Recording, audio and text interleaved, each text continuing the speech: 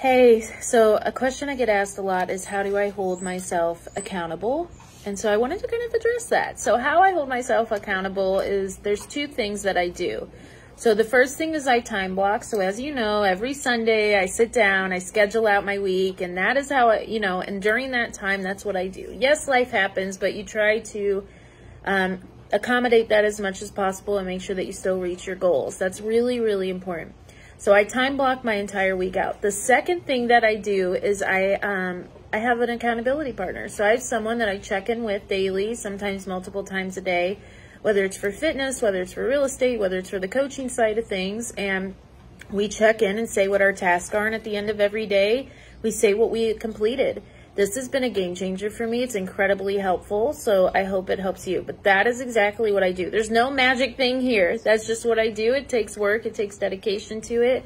And it's very helpful, especially when motivation lacks. So I hope this helps.